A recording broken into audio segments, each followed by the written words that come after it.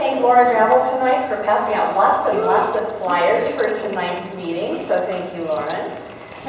And a special thanks to the Conifer Area Council Board of Directors for actually sponsoring tonight. Usually we have another sponsor, but we wanted to sponsor tonight. It's a very special night because we're dedicating the meeting to Dan Imming, an extraordinary volunteer. So tonight's kind of dedicated to Dan.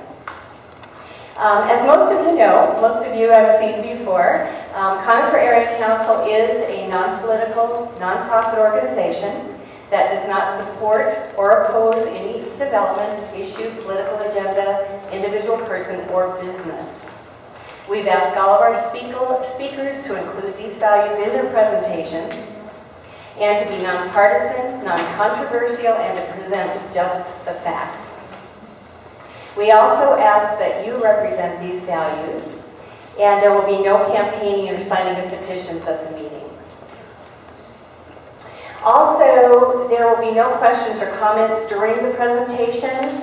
That way we can get through a lot of information, and then about 8 o'clock you will have a chance to ask any questions that you might have. Okay? You might notice, any of you that normally come, Angela Bassan is not holding the time cards tonight. She's been quite sick and had some other things going. So Susie Nelson, another board member, will be in the back with her little time cards to keep everybody on track.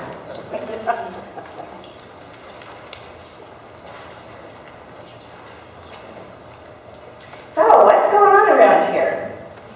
First of all, Steve Harrelson is normally here from CDOT. He had another meeting tonight. He'll definitely be here in November. But he said there's not a whole lot going on with CDOT right now, except that Schaefer's Crossing was repaved yesterday, and a radar speed sign and delineator posts in the median will be installed shortly. So that intersection will be improved. And now I'd like to ask Erika Armstrong, CAC board member, to come up and give a little update about the development going on up here. Erika. Okay. All right, so there is only just a couple commercial development updates. If you have one of these when you came in the door, they're also listed here. We're just trying to keep you informed of what's going on for applications in the community. The most important one, we think. Tonight, John Reidel is going to be presenting information about the community survey. That information is going to be blended into a meeting on the 25th, May 30th, 6:30, 8:30 at the Conifer Community Church. So if any of you took that community survey, they're going to take those results and discuss it with the county commissioners on that night, and it's open for the community. That information is on the very back page. The commercial developments, there's only 2 new applications. The first one was denied. It was for the TriStar Office Park Official Development Plan that was on Renault Street.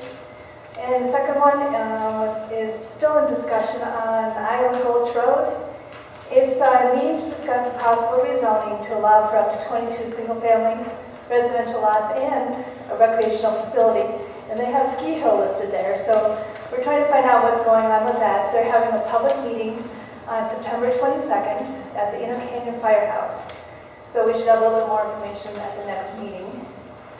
The other updates are, there's been a change over at the Clifton House, if you know where that is, right at 285. They're now using it as a private K-8 school.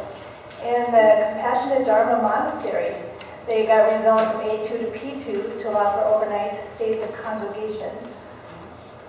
So that's it for the updates, and if you want any more information about the stuff that we put in here, you can also find more details. If you look at the very back page, there's a website you can go to. It's planning.jeffco.us. So when you see those little yellow signs on your neighbor's property, and you want to find out about it, you can just go there and find out what they're trying to do with the property change. That's it for tonight. Thank you, Erika. Okay, there's not much going on around here about RTD also, but Bruce wanted us all to know, obviously, that the big news is the recent opening of Denver Union Station. So if anybody gets a chance, go down there and see it. It's pretty cool. like I said, there's nothing too much going on around here.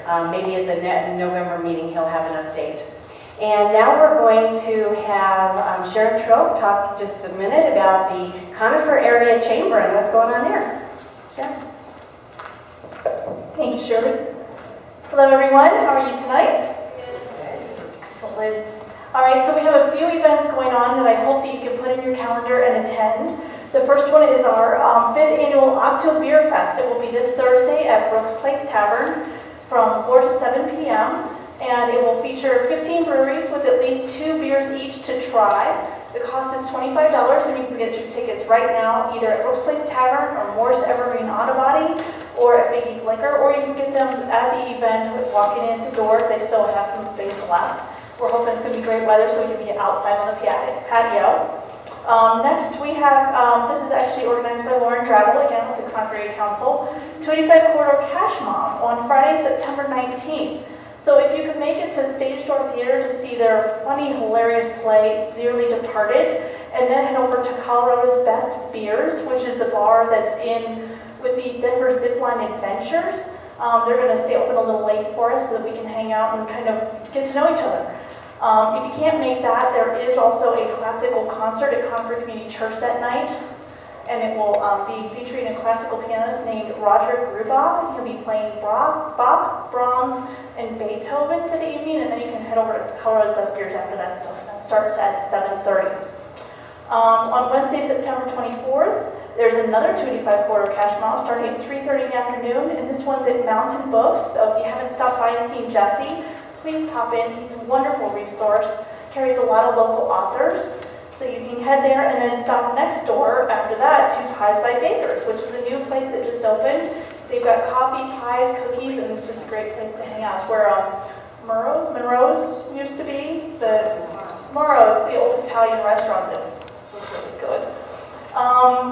Next, Public Affairs Committee of the Conifer Chamber. We have scheduled the Jefferson County Commissioner candidates and the Jefferson County Sheriff's candidates to come up and answer a series of questions and be open and available for questions from you on October 6th, starting at 6 p.m. at the Elk Creek Fire Station 1 on Blackfoot Road.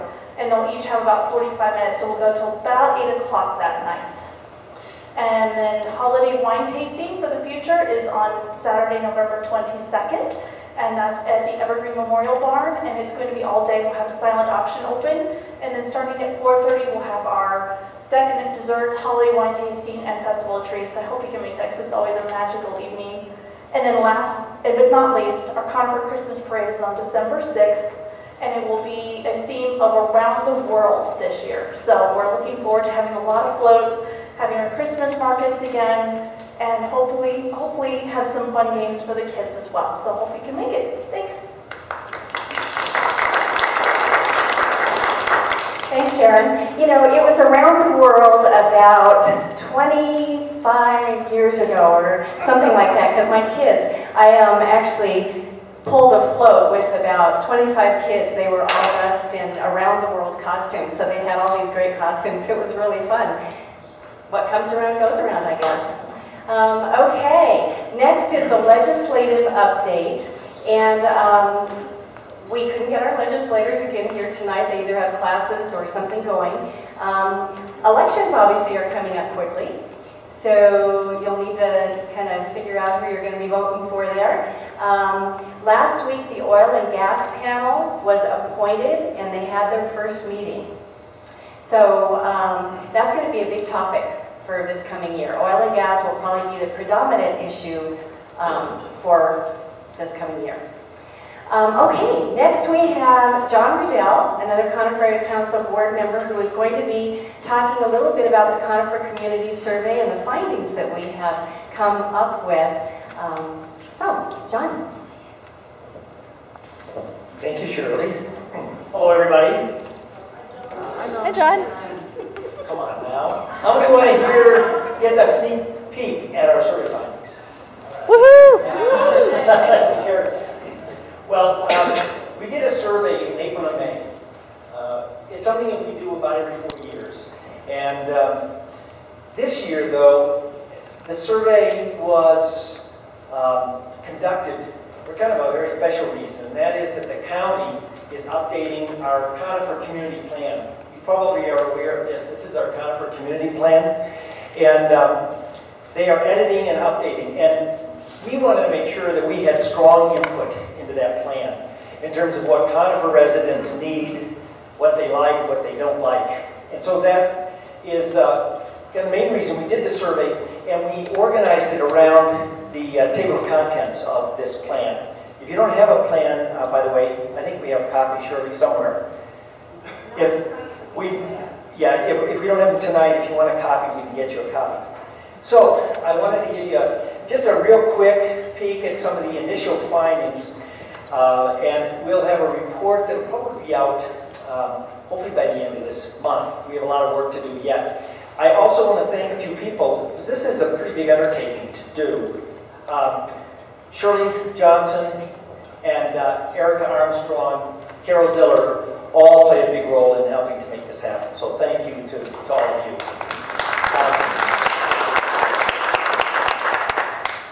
So how many of you got a survey and completed it? I knew it. I figured just about every single person here would have. Thank you for doing that.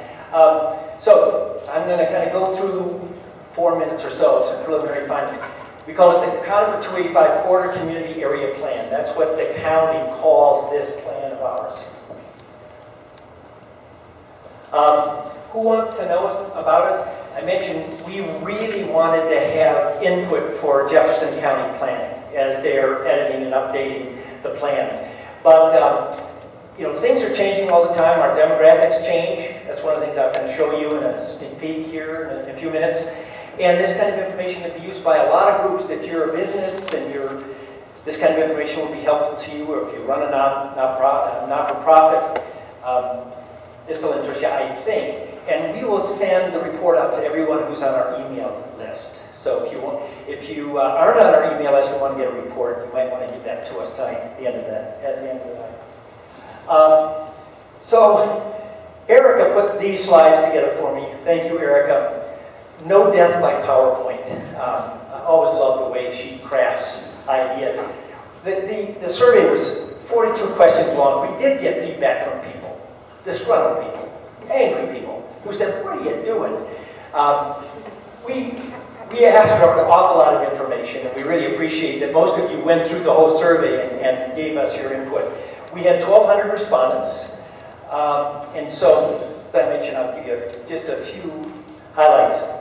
I'm going to look at my notes because I was thinking about this, and I don't want to miss. I had a few useful thoughts, and I don't want to miss them. This gives you an idea of the age distribution. We asked what your ages were, and this is what we found, that 54% of the people who filled out the survey are 55 years of age or older. 54%. In Jefferson County, that percentage is 35%. So one of the things we've learned already is the folks who filled out our survey tend to be on the older side, like me. And it was one of the issues that we had. We were really trying to get to the younger population in our community. We still want to do that. We may even end up doing another poll or survey of the schools. So the people who filled this out are people who were in my age category. And then we looked at gender. And of course, the women beat us again. I think it's pretty much true of surveys that women are the ones who kind of take the bull by the horns and the ones who respond. 60% of the respondents to the survey were women, 39.9, 40% or so were men. What's interesting is in Conifer, according to the census, 49% of the population is women. So you can see that we're way more sampled by women. What might that mean in terms of responses? I don't know. How long have you lived in Conifer? I have a note on this. Those of us who lived here 10 years or longer, 64%. So 64% of us who've been here 10 years or longer filled out the survey. But there are a lot of people who haven't lived here that long, and we didn't hear from them. And that's another issue for us. We really want to get to those folks who haven't lived in the community long. We want to hear their voice, and we want to know what they're interested in as well. Family status, we tend to be a married community. 85% of people who filled out the survey are married or a couple, and only 15% are single. And I thought work status was interesting, primarily because of the second number. 23% of the people who filled out the survey are retired. And when we look at the survey from 4 years ago, one of the things we noticed, and this will be in the report, is that the age of us who are filling out the survey and the length of residency are all going up, which kind of says that people come to Conifer and stay. People aren't coming in and leaving. And we have 23% of those who completed this are retired. And that plays out in another couple of questions. In terms of number in the household, they tend to be small households, though. 53% of us, 2 people, 10% have 1 person in the household. So that means 63% of us, either it's a 1-person household or a 2-person household. So not big families up here. And just a couple more slides quickly. What do you think are the most pressing issues up here? And this is what people said, what we all said. Fire vulnerability is number 1. Out of that 1,200, 700 people selected that, amongst others. Preservation of our small town character and diminishing water supply. Those were the three top items. And in looking at this, we thought, well, fire vulnerability, we do talk about that a lot. We have presentations at our town hall meetings about that. So we're kind of paying attention. In terms of preserving our small town character, that's something I think that Conifer Area Council has really been working on a lot, and we continue to do that. And diminishing water supply. We have had people talk about that, but I don't know how much time and attention we're paying to that. So that's something we'll be looking into as we analyze the findings. What else could we be doing in that area? And this was really kind of striking to me. We asked people what kinds of housing they think Conifer has. Are there houses of all types and dwellings of all types? Enough of those, not enough of those? And those people who said there aren't enough different types of housing, 26.7% said we need more senior housing. Now we don't know exactly what that means. Does that mean assisted living, or does that mean just townhouses are kind of set up nicely for us as we grow older? But it's probably something that as a council we'll pay some attention to figure out what does that mean for us and what can we do to figure out ways to get people to build these kinds of houses here. My wife and I would love to stay in Conifer. I'd love to see a townhouse development, a really nice townhouse development. So as I get older, I don't have to take care of a 2-acre yard anymore. All right. And then finally, what activities could be introduced or improved? And you can see the top 3 are a community center for indoor activities, hiking trails, and that's kind of neat because we are working on hiking trails. We're very active in that. We've entered our 2nd phase of that. And recreational indoor activities, gymnastics and fitness. So number 1 and 3 are kind of similar. So those are the kinds of things that a pretty significant population of us said is important. That's kind of a sneak peek. Hopefully, end of the month, we'll have a report. We'll send it out by email to all of you. And if you want to ask any questions about that, have any other questions, I'll be around afterwards. If you didn't submit it, if you aren't getting our mailings by email, let me know. I'll get you on the list and you'll automatically get a report. Thank you.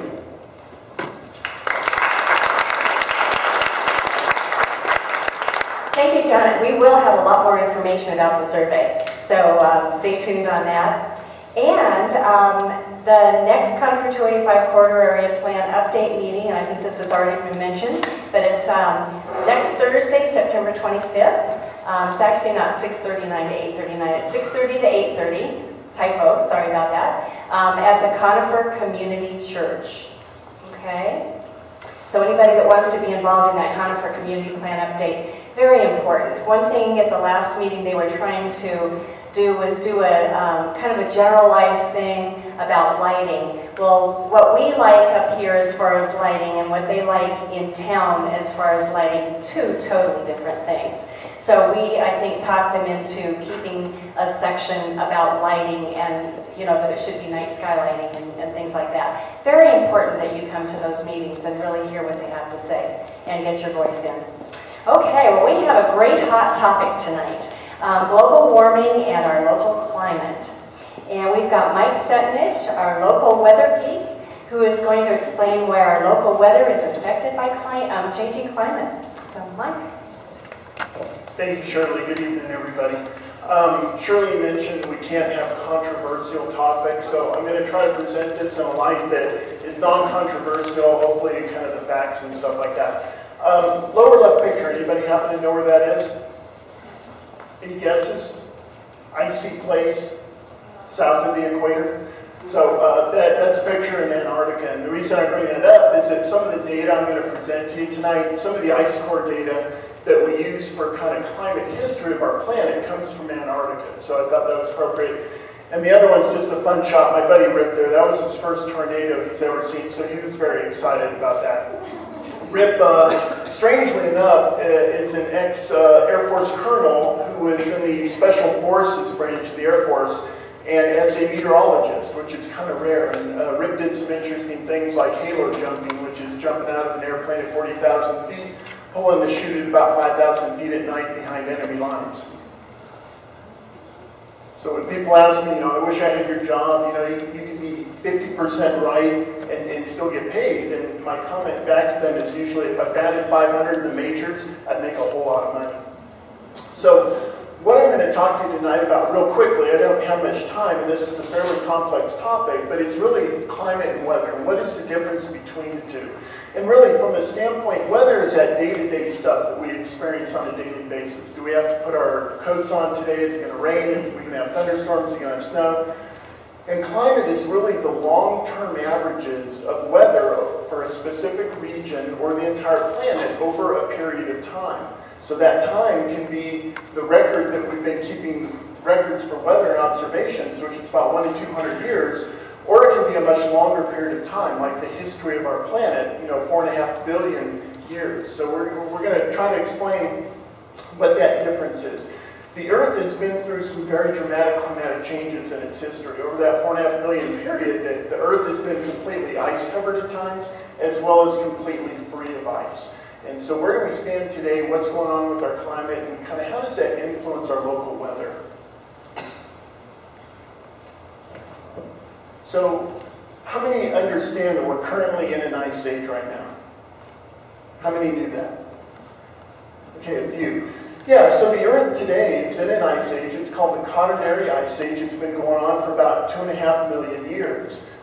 We are currently in what's called an interglacial period of that ice age.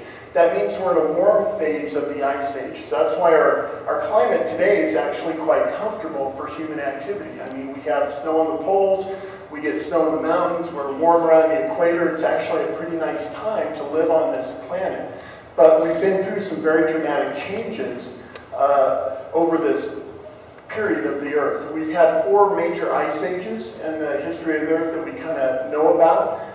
And some of them have been where the Earth has been completely ice covered. And so that would not be a real good time to kind of exist on this planet.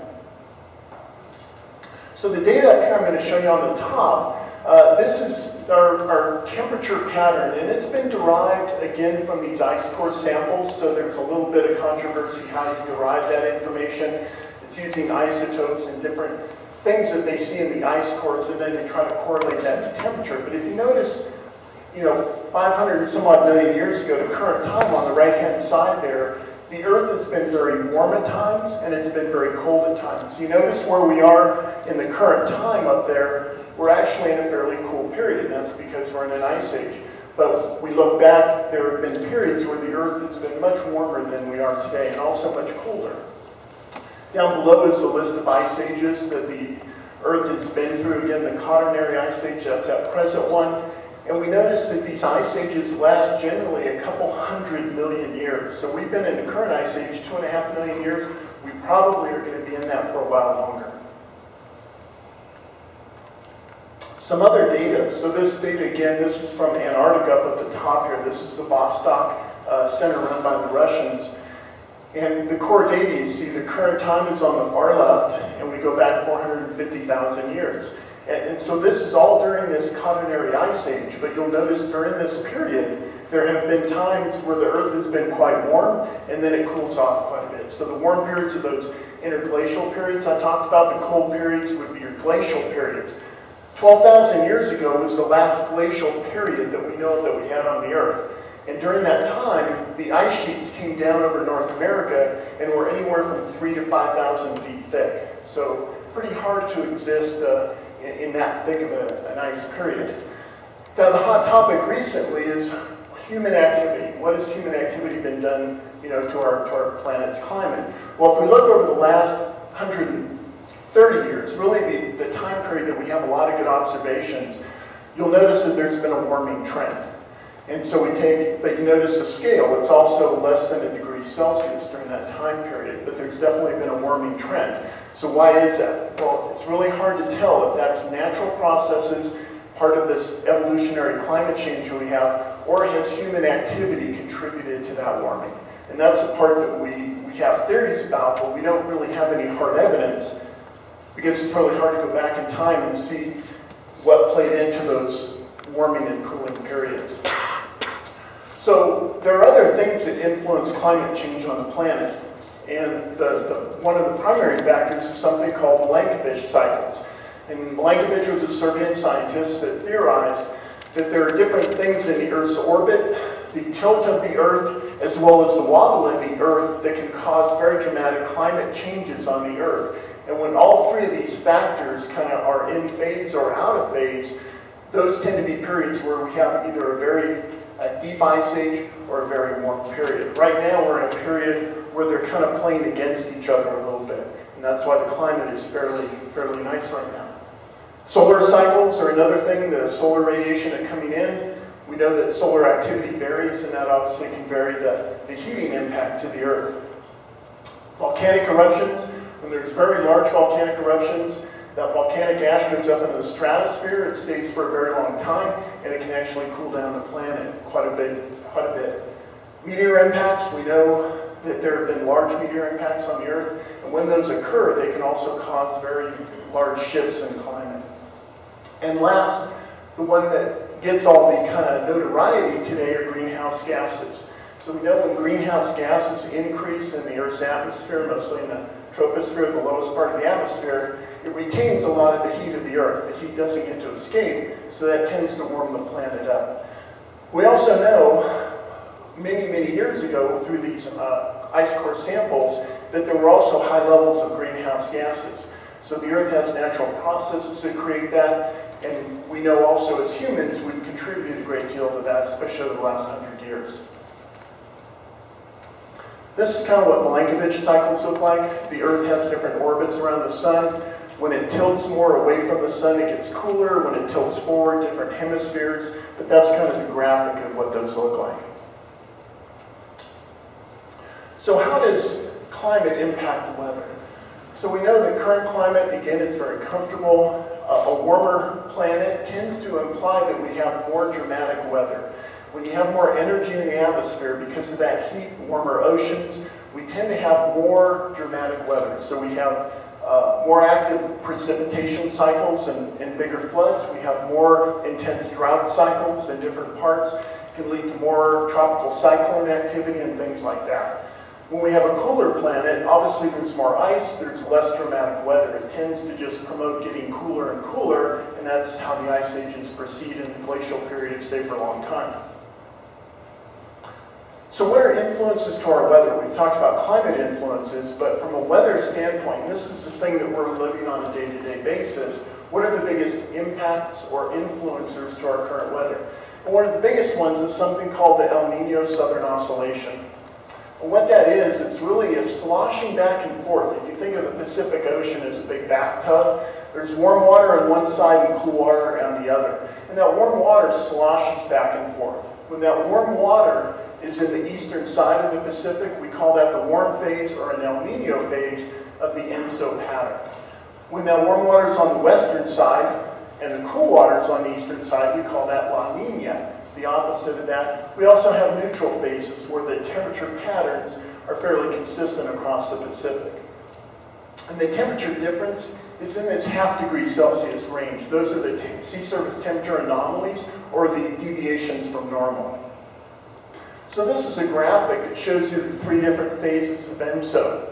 Up on the top there is our warm phase, that's El Nino. So you notice that red indicates the warmer water, and you notice on the eastern side of that, on the right-hand side of that upper graph, on the low side, is all that warm water. So that's an El Nino phase, that warm water's in the eastern Pacific.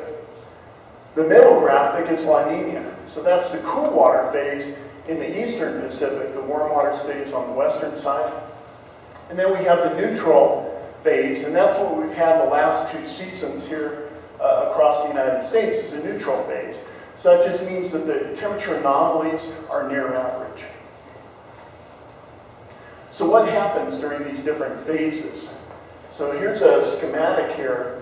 During the warm phase or the El Nino phase, what happens is the jet stream that comes across the Pacific tends to sag a little bit farther south. It impacts central to southern California, and those storms that come across there continue across the desert southwest and impact Colorado. These upper lows that form to our south give eastern Colorado a nice upslope flow. That's when we get our big snowstorms, especially here in the foothills. So in an El Nino pattern, that jet stream tends to stay farther south. That tends to be when eastern Colorado gets quite a bit of snow. So if we look back at past years and records, especially here in the foothills, that's where we have our highest snow seasons. The rest of the country tends to be warmer and drier up in the northern tier states. It tends to be cooler and wetter along the Gulf Coast states. So here's a La Nina, so this is the opposite. What happens here, the jet stream tends to ride farther north in the Pacific, and it impacts the Pacific Northwest. So they get quite a bit of rain during the La Nina phase, and you'll notice the jet stream then comes down from the northwest over Colorado. So our mountains get a fair amount of snow during the La Nina phase. That's when especially the northern mountains and central mountains get quite a bit of snow. On the eastern side of the divide, it tends to stay drier and windy and warmer. So La Nina phases for the foothills and the plains tend to be drier than normal, and we tend to have a lot of our Chinook and downslope winds during that La Nina phase. We also have more cold air outbreaks, especially in the northern part of the United States during that La Nina phase. So this is a graphic here. This goes back to 1950 when we started measuring ocean temperatures in the Pacific. And you notice the cycles, the upper half are the warm phases, or El Nino. The bottom half are the colder phases, so those are La Ninas. And you notice it's very cyclical. They tend to go back and forth year to year, but you also notice during certain decades that you'll have a predominance of one phase over the other. And that's associated with something called the Pacific Decadal Oscillation. So we tend to have more either La Ninas or El Ninos during a 10 to 20 year period than we would season to season. But it just, again, kind of goes to the cycles that we run through, not only in our climate, but in our day-to-day weather pattern. So how does ENSO impact kind of local snowfall? We talked about that. We tend to have higher snowfall here during our El Nino seasons. So on Conifer Mountain, which is where I live, and there's been somebody keeping records since 1993 there, so we have a decent number of years that we have records for. The average snowfall is about 173 inches. During a warm phase of ENSO, or an El Nino situation, the average snowfall goes up to 226 inches. And we've had 6 of those episodes in a 21-year period. All 6 of them have had above average snowfall. So the probability of above average snowfall when we have an El Nino phase is very high. At least we haven't seen a year that's had an El Nino where we haven't had above average snowfall, at least here in the foothills. Now during the converse, during the La Nina phase, the average snowfall drops to about 152 inches. So well below average snowfall. And the neutral phases, which we've had 7 of those, we've had 8 of the La Ninas, Also, the average is 152 inches. So during our neutral and La Nina phases, we tend to have below average snowfall. So the big question, what's going to happen this year? So we can't predict that INSO very well. We just observe it. We get kind of observational data out in the Pacific. And so far this year, there's been a warming phase that's occurring out in the eastern Pacific. So all of the information right now is saying there's about, it was up as high as 85% probability. It's down now to about a 65% probability that we're going to have an El Nino. And it's going to be in the kind of weak kind of state. So from 0.5 to 1 degrees above average sea surface temperature. But any El Nino tends to promote above average snowfall here. So right now, if I were to forecast, I would say we'd have above average snowfall for the coming snow season. And the range up on Conifer Mountain would be somewhere in the 190 to 240 inches, assuming that that weak El Nino actually develops. So there's still a chance it won't, then kind of all bets are off. But as we get closer and that El Nino stays there, we think that we'll have above average snowfall. And you can see the graph down here at the bottom. This is just kind of, the 0 is the neutral, up above it would be El Nino. All of the models are kind of saying that it's likely we're going to have that El Nino. So I'm going to be around after the presentations here. If anybody would like to talk about anything weather related, I'd be more than happy to talk with you. Thank you.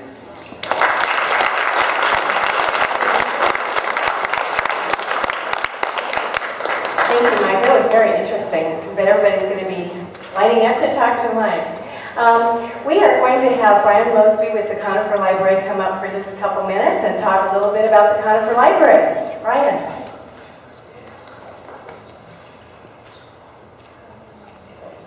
Thank you.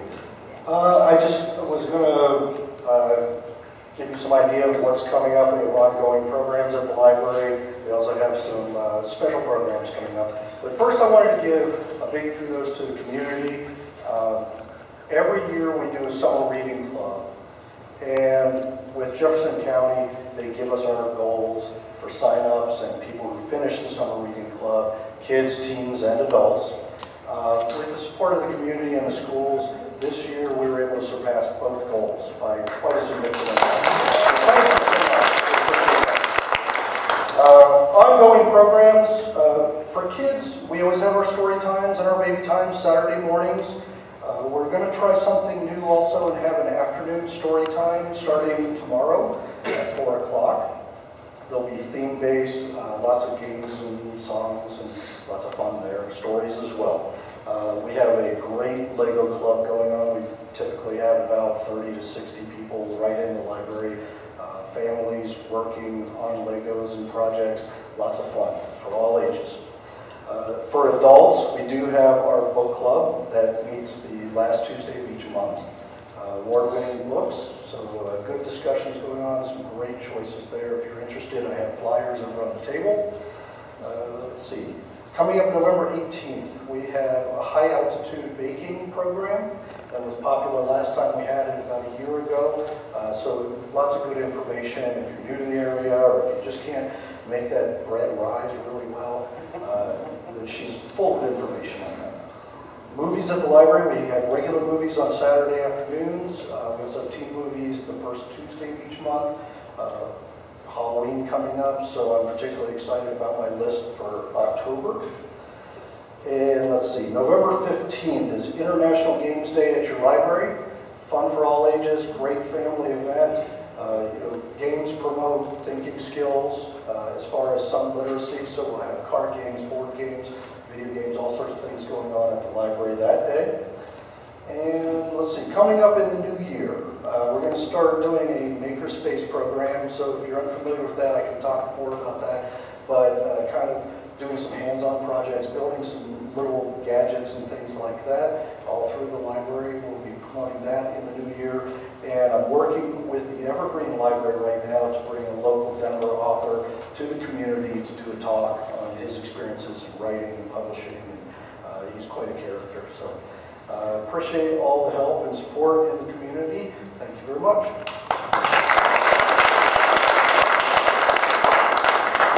Thank you, Brian.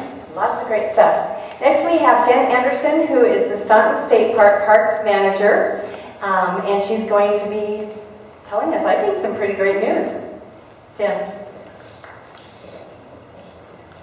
I was so excited when I saw the agenda for tonight because for the very first time it says great news at Staunton State Park. Usually I stand before you and it just says Staunton State Park update, and I get the wonderful task of telling you we're not going to open on time and our budget was cut, we're not going to build what we wanted to build. But that's all changed. On May 18th, 2013, Staunton State Park opened to the public as Colorado's 42nd state park. So we're almost 16 months into operating of Staunton State Park, and some of the highlights.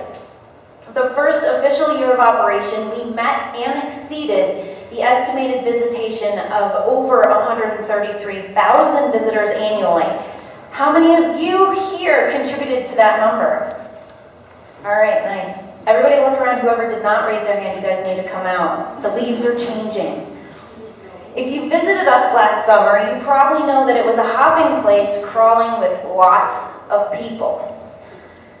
This summer's visitation definitely toned down a bit. It was much more manageable, a lot less gray hair, and I anticipate that our second year's annual visitation will be slightly lower than our first year's, which is pretty usual in comparing first and second year of operations for businesses. We have an amazing volunteer crew, if you guys haven't heard me already talk about them. They joined us in 2012 and assisted with preparations for opening. It was a group of 52 volunteers that donated over 16,000 hours to the park since 2012. Just recently, we trained a new crew of 43 new volunteers to join the group. They've hit the ground running, assisting with all sorts of programs and projects in the park. And the staff continues to work hard to meet our visitor needs and our operational needs at the park. We celebrated our first anniversary this year on May 18th with a Living History event. The event included education, stories, and activities to share the rich and wonderful history about the park, the Staunton family, and the surrounding community. Our goal is to make this an annual celebration. In addition, our volunteers have built new trail links to improve trail access and flow. We've created a larger dirt horse trailer parking lot to accommodate the equestrian use in the park. And we got to open 1 hour earlier every day this summer. Our park now opens at 7 a.m., which was a big request last summer. We presented public programs to educate children and adults about the unique and beautiful resources at the park. Our favorite event this year was the Marmot Fest in July. We had lots of fun activities for the entire family to educate them about the importance of protecting the habitat of the marmots in the park. And we hope to make this an annual event as well. So it's been a great second summer season. We're gearing up for leaf peeper season, which probably should start this weekend. But we're not done, and that's what I'm so excited about. We've received funding for our visitor center, for Phase 2, and the Davis Dams Recreation Project. The visitor center that was planned in Phase 1 has received funding. With the merger of Parks and Wildlife, the visitor center will include offices for both parks and wildlife staff. It will include a small space for interpretive displays, a retail area, and a multi-purpose room for meetings and education programs.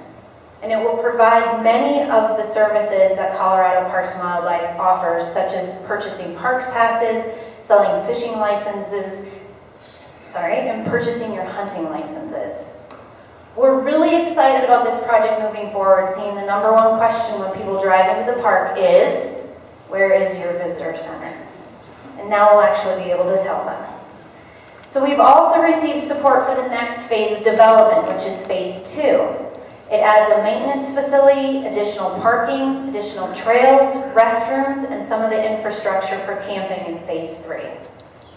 We have also received support to complete the Davis Ponds Recreation Project. Last fall, the ponds and dams went under renovation. The dams needed to be built to meet state standards, and that project hopefully will be completed this fall. It's supposed to be done in May.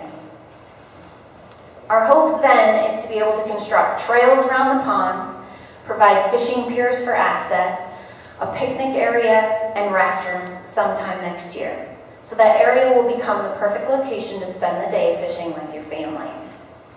Another exciting project is the development of the historic Staunton Ranch District. Back in 2011 and 2012, we went through the application process to have the original 1,720 acres of the ranch designated in National Register of Historic Places. This was a great accomplishment for the park. As you may know, the designation opens doors for grants to help with the preservation of those buildings and also to tell the story of Staunton. As you can see, there's a lot happening in the park, and there's still a lot to do in the future. And before I end, seeing as this meeting is dedicated to Mr. Dan Imming, I wanted to share with you his contribution to Staunton State Park. Mr. Imming was a member of the citizen group, which was the Master Planning Advisory Committee that assisted with the master planning process for Staunton. We all believe that without his leadership and understanding of this community, the park's relationship with its constituents would not be what it is today. Thank you for your time and your continued support.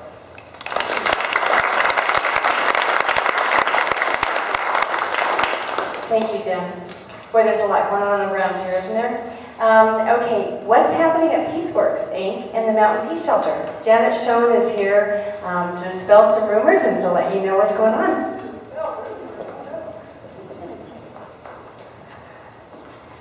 Hi, I have knowing that Angela is usually here with the little timesheets in the back, I prepared a video that's exactly 5 minutes and 1 second long. So we're going to run that in the background, but I'm not going to sit here and tell you what's on the slides. I'm going to let you read that while I tell you a little bit of a story that I think will give you a really good idea of what Peaceworks is and who we serve. Recently, we had a woman who left the shelter after being there 3 months with her children. When she came to the shelter, her child had called 911 because he had seen years and years of abuse of his mother by his father, and he was tired of it. She came because she wanted to protect her children. She came to the Mountain Peace Shelter and was there for 3 months. When she first arrived, her body literally was drawn in. She looked down at the ground. She was afraid to look up. She was a frightened, battered, dejected woman that you could see the lines on her face that showed the pain that she had experienced through her life.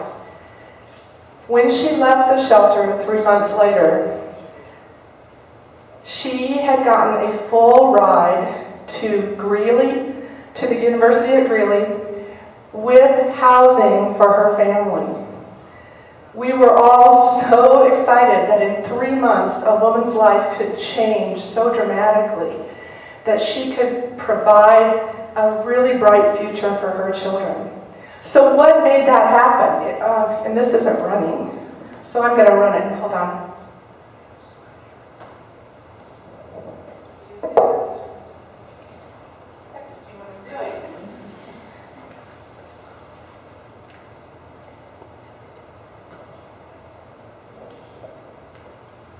So it wasn't just the people at the shelter that made that happen, it's people like you.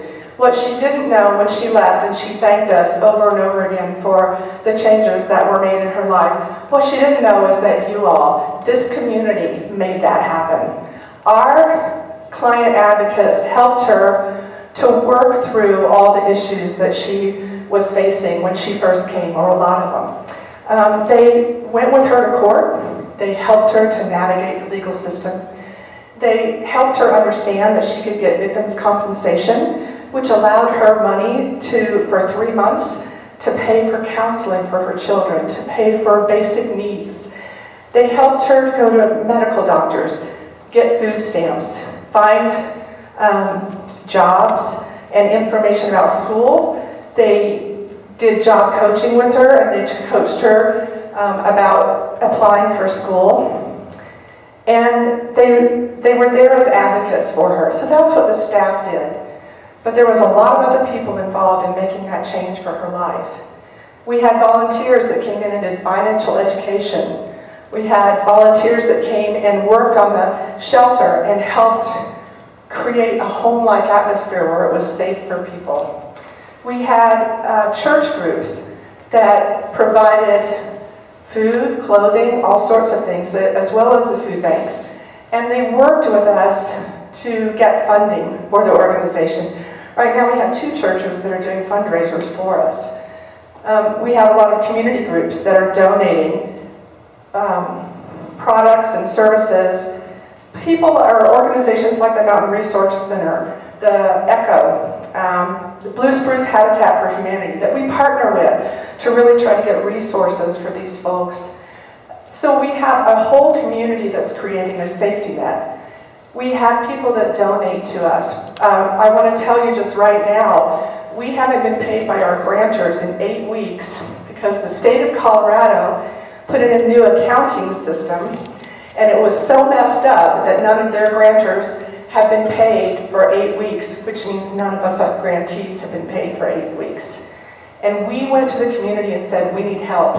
We really have to pay payroll. We have to pay our bills. It costs a lot of money to run a house and to have these kind of programs. And people stepped up, and within 2 weeks, we've raised $4,000 from people like you who donated on our website. We're so grateful for things like that because I actually could get sleep at night and knowing that I could pay the payroll. That was a really good feeling.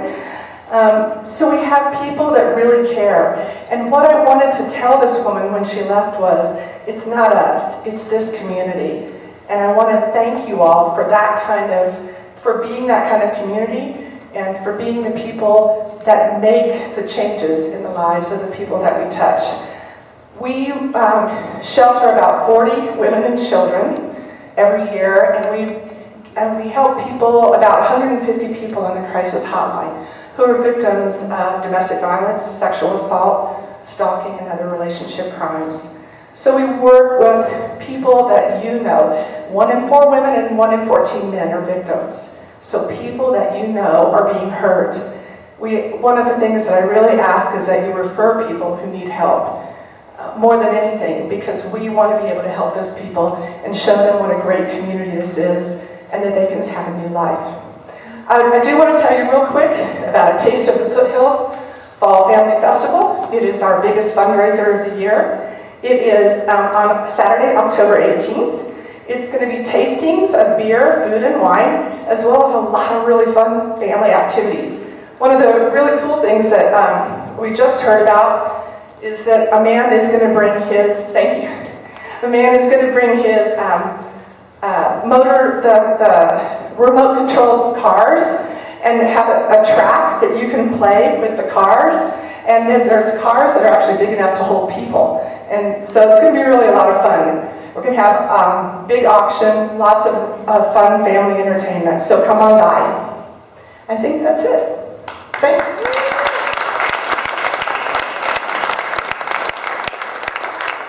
Thank you, Janet.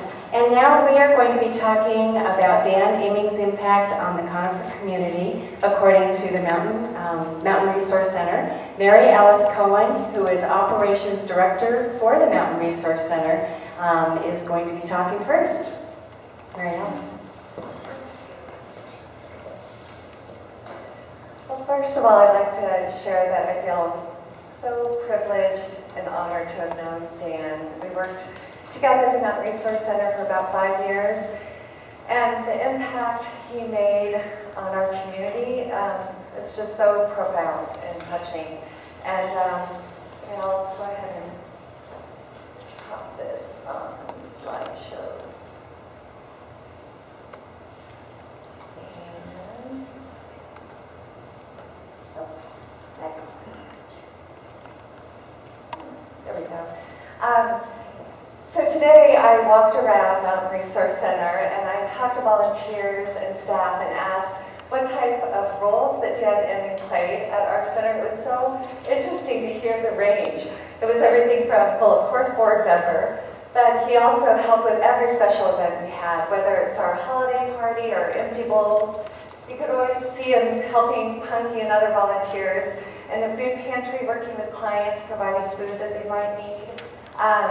He was also in charge of our holiday basket delivery for the whole 285 corridor. And knowing all the roads that he knew so well, he knew where all the families lived. So families that couldn't come to the churches to pick up the holiday baskets, he organized everybody to deliver them to their homes. He also helped organize our resale store. And this was one of the funny things. We asked him, it's kind of hard to see on this annual report, but we asked him to be a model for our annual report. So he just thought that was so funny that we wanted him to be a model. But then when I put that on the, on the presentation, I realized he was a model in so many other ways for all of us. He showed us every day how to really give from your heart and how to make a difference in people's lives. He was so humble and so giving and so generous every day. So his other job title is joy spreader. The other thing is, when I went around and talked to people today, they also shared different things beyond his title that just made such a difference. I mean, he really supported us every day. He made every one of us, like probably so many of you here in the room, feel really special and really cared for. His joy was infectious. He always had a smile. And we really, what so many of our volunteers and staff said today is we miss his hugs and we miss just the joy that he had. And he'll just be in our hearts forever. So I know Dan would want us to share what he was really committed to in making a difference in the community. You'll see our mission here, to provide high-quality integrated health and human services that improve the lives of people in our community. And that's what Dan was all about. Why do our neighbors need help? Really, life can turn on a dime. So many of you here know that just in a split second, the bottom can fall out. And so what we see in our community here is people are coming to us because they've had a medical crisis. Their child broke their arm and they can't, they paid the hospital bill and now they can't pay their rent or their mortgage. Or they've lost their job, or they're working at a retail place and they just can't make a living wage up here. Abandonment is a big one, and I know Janet sees this all the time too, where a breadwinner of the family just walks out the door and they no longer have a source of income. Or we'll see a teenager who gets kicked out of their grandparents' house who they were residing with and they're abandoned. So this comes in many different shapes in our community. Mental health issues or other expected life changes. For example, last year, you probably, those of you that have propane, saw the exorbitant increase in the rates. That impacted so many people in our community because they were paying their propane bill and then they didn't have money for food. And so they had to come and access our food pantry. So that's how we see things in our community of life turning on a dime. So how we help, this is just a real snapshot, but when somebody comes in through our door, they might need help with food, or they might need help with rent, or they might need help looking for a job. So they can come in through any one of these different categories, and we try to wrap around them and help them with whatever else that they might need. So most commonly we see the utility assistance, the food, the firewood ministry that we work with our churches with, helping with rent and mortgage. But then once we get them stabilized, then they might need help with looking at their budget and figuring out how to get out of foreclosure or how they need debt counseling. So we have on-site staff to help with that. A few of you might have taken some of our new computer classes, which are free. We teach Excel and Word and different job searching techniques online. And of course, we have our job fair that we partner with Echo on, and different one-on-one job coaching, as well as family education and health coverage assistance. And back in the back when you leave, we actually have our menu of services now, which is all of our wraparound services for anybody that you know that might be in need of one of these different types of things. And we couldn't do it without our partners. I was laughing about this picture. You have to picture those as mountains, and those men in really comfy shirts, and then it's our community. But we offer various counseling now, 5 days a week on site, different practitioners that are serving clients. Empowered, Brian comes and does library story time in our community room. WIC, we have a mammogram coming, we have veteran services, and more. And then, as Janet mentioned, we couldn't do the work we do without collaborating with Mountain Peace and with ECHO and with Habitat for Humanity. We work really closely together to wrap around and support clients with whatever they might need. And how that looks is we work with them to meet their immediate need and stabilize their crisis, and then assess their needs and set their long-term goals, and then provide ongoing success, 1 minute, woo, and celebrate their success. So basically there's 4 ways that we would love your help bringing food to the food pantry: groceries, fresh produce, and then of course donations to our resale store. And then we just got set up with donating your car to charities. And then of course, like Dan, donating your time to make a difference to help your neighbors in need. So that is everything. Thank you so much for your time and for all you do for our community.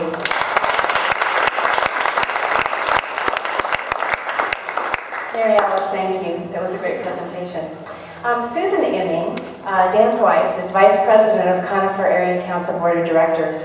And Dan often helped us with our town hall meetings or with our Adopt a Highway cleanups. This is them right there. Or just in any way that he could. He volunteered a lot of time at his church, Our Lady of the Pines Catholic Church, and at the Elk Creek Fire Department. And we have Jacob Ware here to talk a little bit about the Elk Creek Fire Department. Jacob. Good evening, everybody. I was kind of honored when I was asked to come here and talk about Dan and his impact on the fire department, and I'll talk a little bit about what's going on in the fire department. So Dan, as everybody knew and everybody's talked about, he was a very giving person. He joined the fire department in 1979 after the Murphy Gulch fire. He continued on for 30 years at Elk Creek Fire Department. Then after that, he continued on in the active retired status. He held the position of lieutenant, captain, deputy chief, and also the wildland fire coordinator. He was an important part of wildland fire suppression on the corridor for most of his career. I think every fire on the corridor, he was part of the suppression efforts on it during his career. I met him in 2003 when I first joined the fire department. He kind of introduced me to wildland fire. That was my background. He encouraged me. I ended up working for the Forest Service and a number of other things. He was always very helpful. Every single time, he'd always come in. He'd smile. He'd laugh.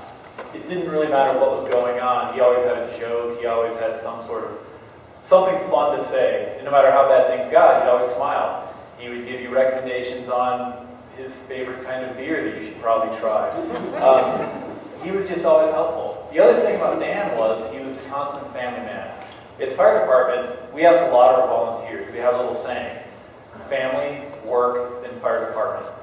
And Dan always stuck with that. He would come in and we talk about fire stuff, blah, blah, blah, and we talk about working in the woods or wildland fire or whatever, and he'd always end on a family note. He'd always talk about his kids. Then towards the end of it, we would always end, he'd always tell me, take care of my little boy. I've got a little 3-year-old. He was always helpful. It didn't matter what was going on.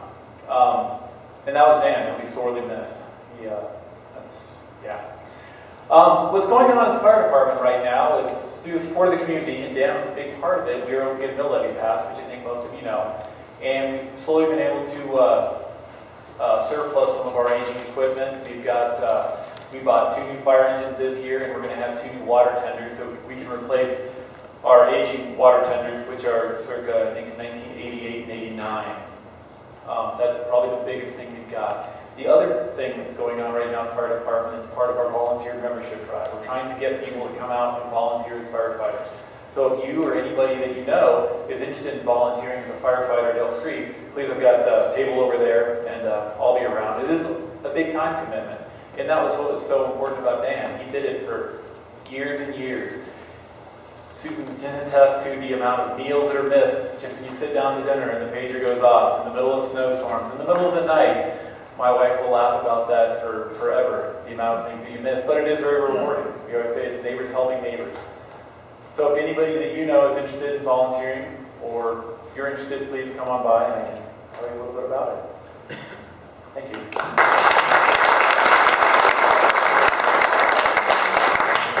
Thank you, Jacob. We lost another very important community volunteer a while back, Kay Thielen. Many of you knew her. She was a special friend and a Conifer Area Council board member. There is now a bench in her memory at Beaver Ranch Community Park in the Celebration Meadow. And this is what it looks like. We would like to also honor Dan Imming, another very extraordinary community volunteer with a memorial bench. So any donations that we get this evening will go to that bench. We will also be asking for more funding later. We might even try to do a sign along with it.